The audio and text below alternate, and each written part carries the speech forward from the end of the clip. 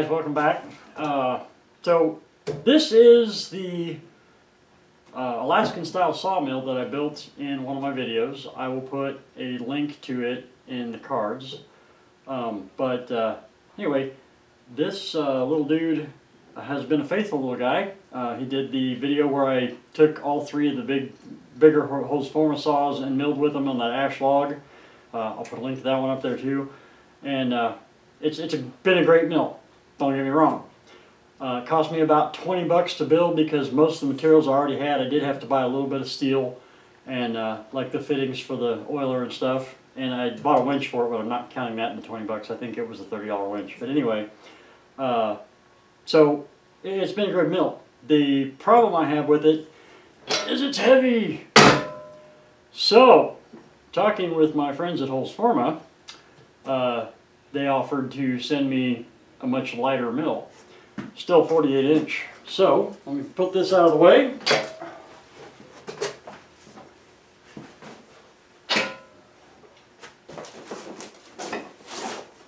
And here it is.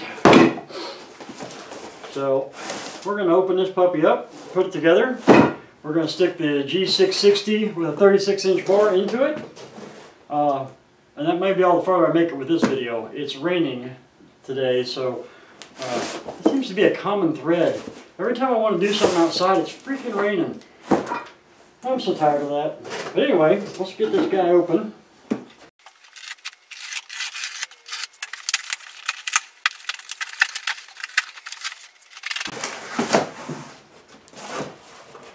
So there it is. All the parts, I hope. Got a tool kit. I assume it has everything that we need to put it together.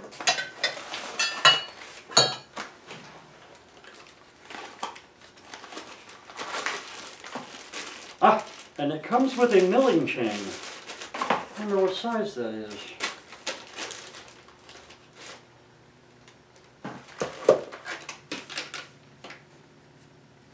Oh, this is a 28-inch. 92 drive length, 3/8 050.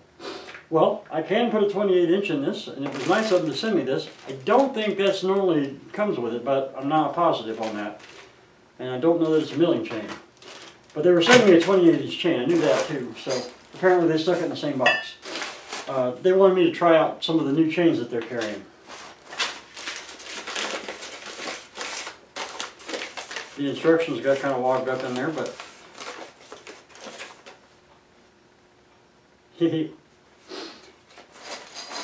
that was kind of a mess.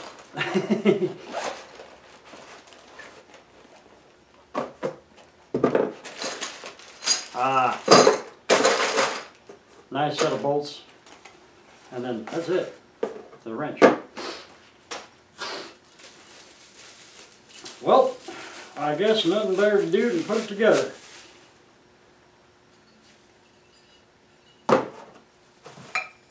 I'll bet that's a middle bar. I know that's going on there somewhere.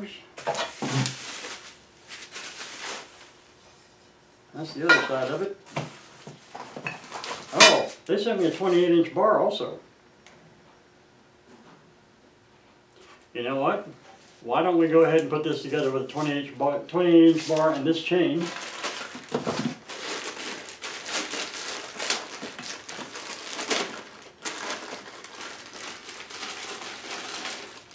I actually want to see if this is actually a milling chain. No, this is not a milling chain.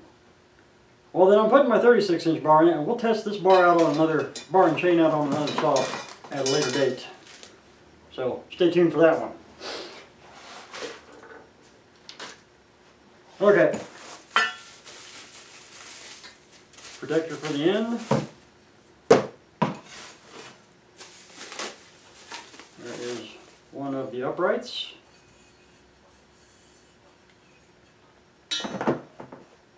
And it has graduated marks on it too. So that's handy. I'm assuming the other one does. Yes, the other end does too. So this is the head end with the guide, and this is the end of the bar. They're out here.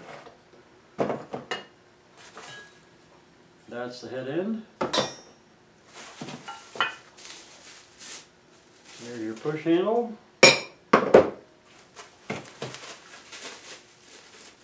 There's the other foot. They're both on the same side. Wouldn't you think one would be one way and one the other? But these are both on the same side. There's the clamp for the other. There's a piece that I'm not quite sure what it is. There is the upper bar that's going to go through those. Stabilizer, I believe it's called. And that is all the parts. Alright. Trash can's on the other side of the room.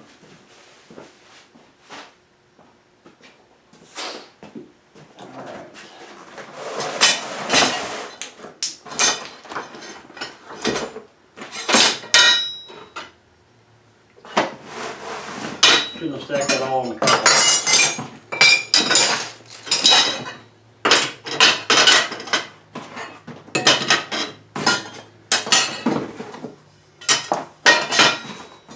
Alright. Put that little box out of the way. I don't feel the gloves are necessary. Now, ideally, this whole thing goes together with this one tool. We'll see how that works out.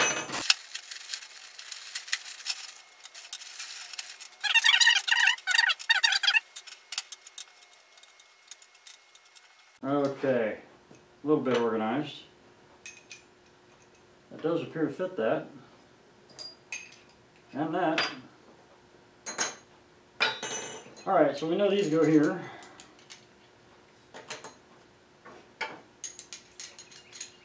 And they go into this little guy. Like so. And we know the uprights go through that. What if it's a little, there it goes. Alright, let's take a look at these instructions and see if we can decipher what it is they intend for us. They don't have a order of operations on here, so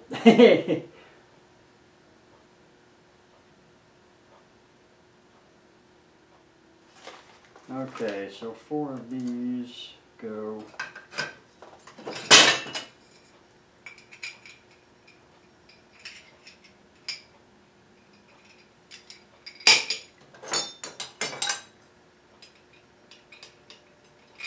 So now I know what this is. This is to attach,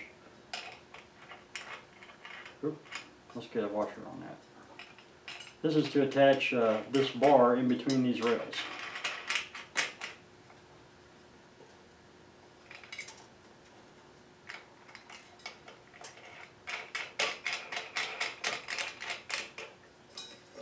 Okay, not tight yet, don't want to do that yet. And 3 of these.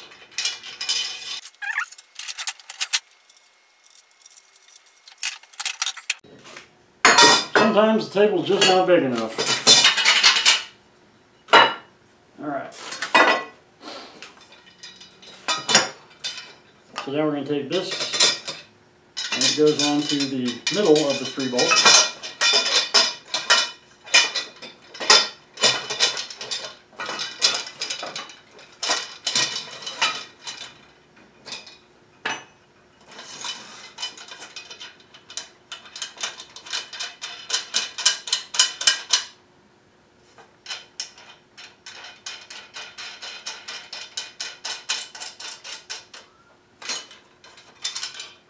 And the reason I'm not tightening this yet is because the handle goes on this also.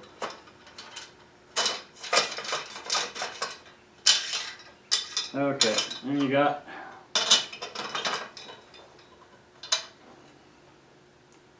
what you've got is a hole that's not big enough for the bolt.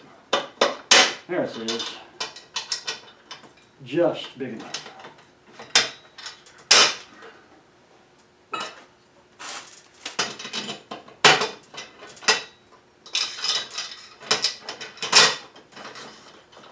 Alright, so now we've got our bars spaced out via this guy.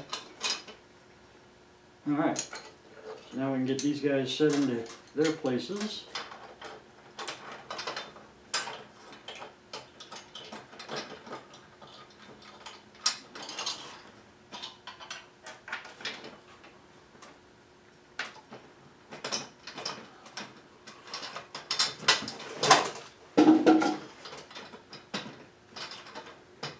The castings have little ledges on them that are not letting the bolts slide through very easily.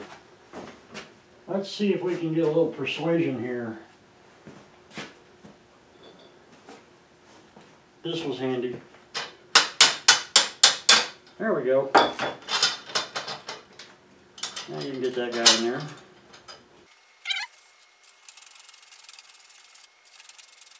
And right now I'm just putting this on far enough to keep the this little guy from falling out. I'm not making it tight. Alright, let's see if we can get the other end done. That one will go in a lot easier. Of course, I'd already had it in once, so probably knocked those little ledges off already.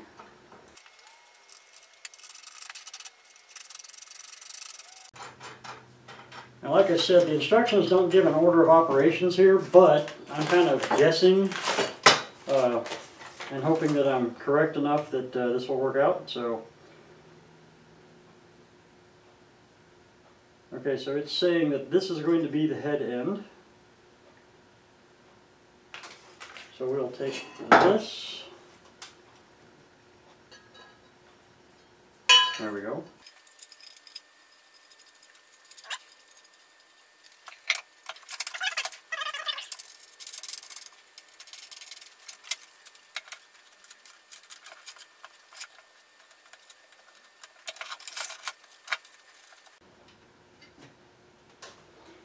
All right. I just slid that end off, didn't I?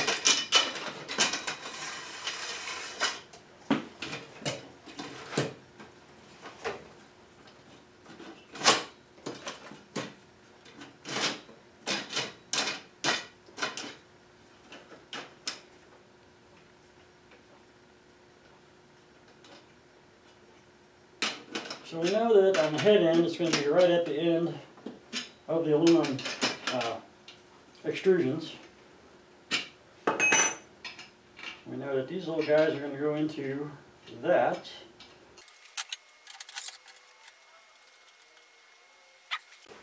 And then this end. Now on this end, we're adding the safety. This is something that my mill did not have. Excuse me.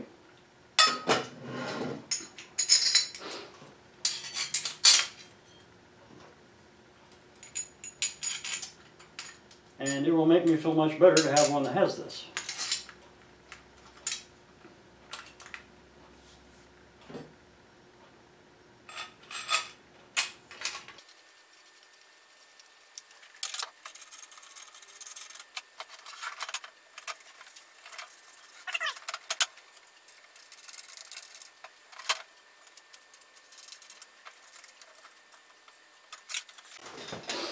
Now, this piece is probably going to be something you'll want to set where it's convenient to reach the handle for when you're operating the machine. So let me move this over a little. First, let's get this guy in.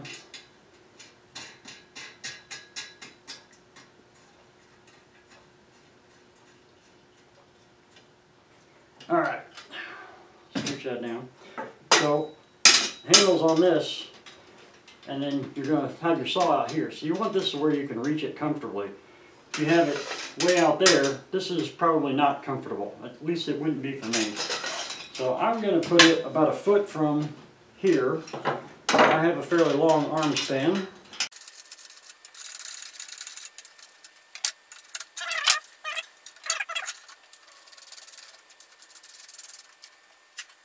Okay, so once we're that far along, we're going to start tightening everything up, except for the ones where we need to put the bar into the thing. And then we'll go ahead and do that too.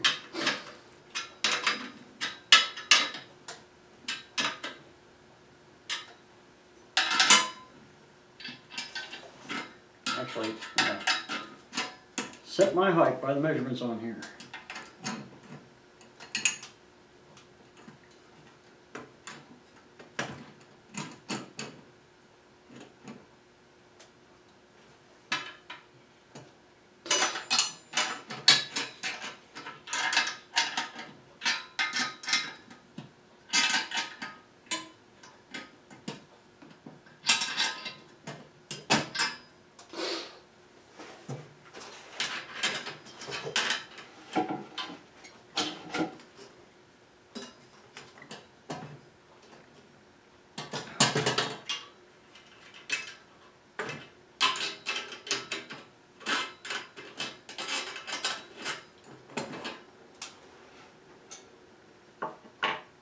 Well, you see, these should be facing this, and I didn't do that right.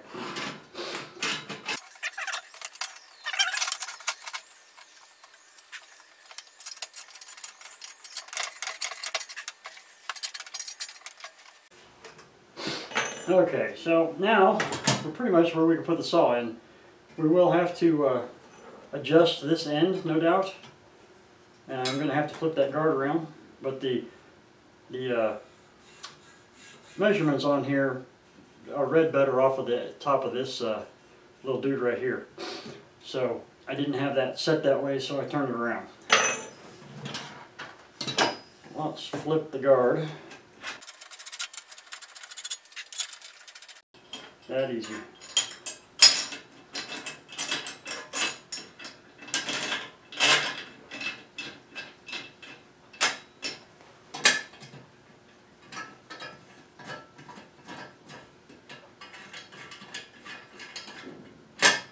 Okay, well, let's see if we can put the saw in it. Let me slide this down a bit.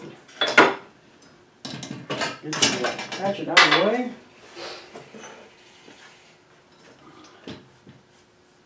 So you do end up with a few extra parts, washers and one of the screws for the round dude, and one nut, at least in my case. We'll see how that works out if you buy one. And here's the 660. Now, I haven't gotten to sharpen this chain. I will be doing that before I actually take this out the mill with it on a dry day.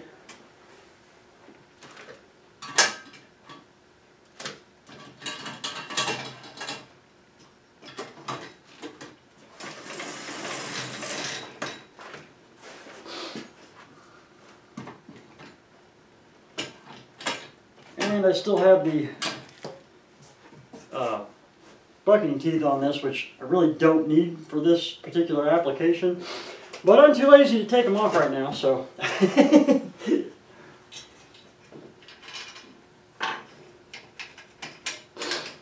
alright, let's get this close. Actually, let's set it up this way.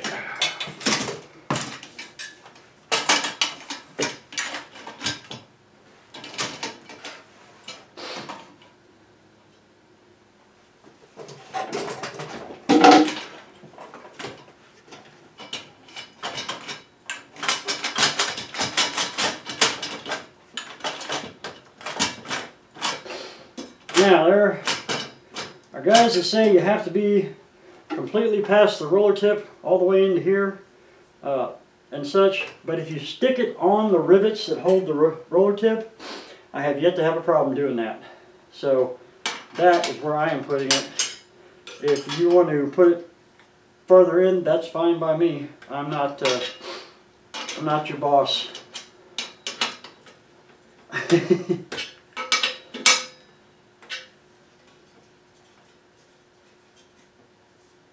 This is the way I do it. Take it as you will.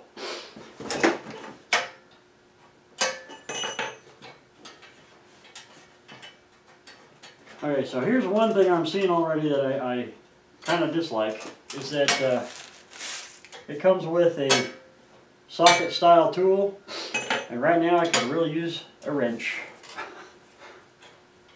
to reach under here to tighten these without having to flip it around and have it sliding.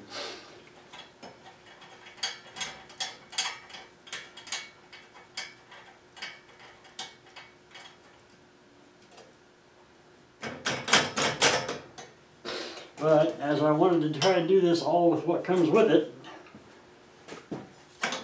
I am determined to try and finish this project this way. Wow, that's tight.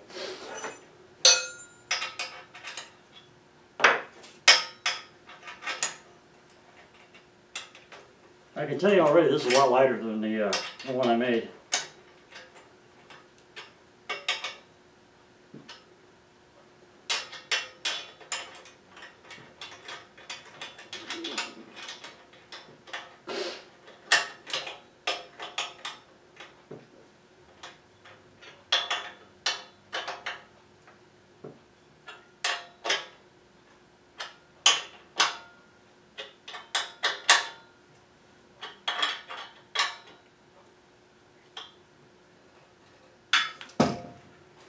Alright, now maybe I can get this one, hopefully without it moving.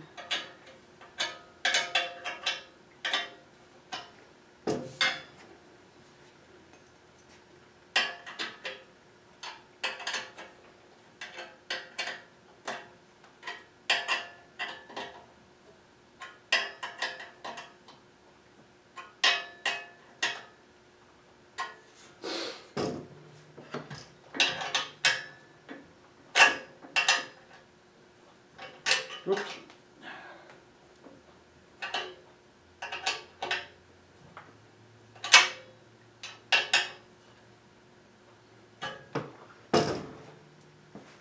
And there we are. So let's do some accuracy testing here. Let me find a tape measure, or ruler, or something. Okay, here we go. So over here, to the, to this bracket, which is actually above this, I have 3 3/8.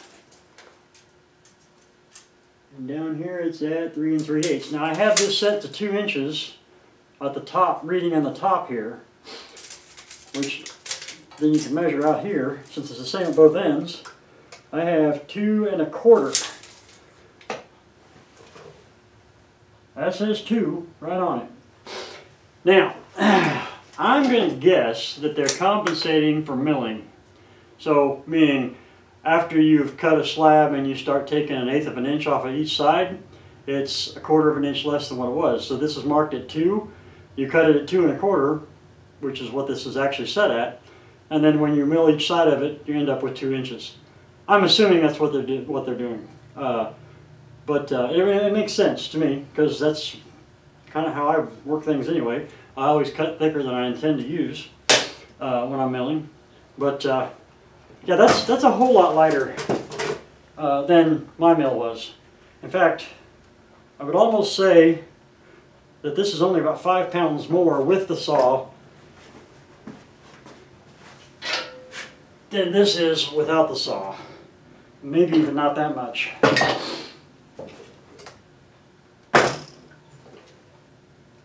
Yeah, maybe more like 3 pounds difference. So, I do not have an oiler for this yet. I'm going to get one for it, or probably adapt that one to it. But yeah, there it is, all put together. Looks like it's going to work.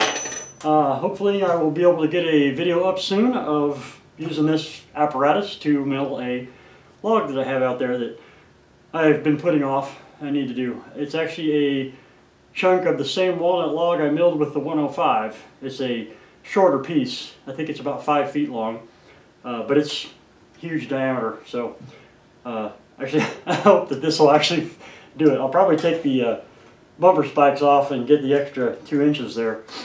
So what do I end up with the bumper spikes on? I have 30 inches. So with a 36-inch bar of the bumper spikes on, I end up with a 30-inch cut, which isn't too bad. I'll get 32 out of it when I take the bumper spikes off. 31 and a half-ish. So, alright guys, well thanks for watching. And like I said, I hope we get you a milling video of it up soon, and go from there.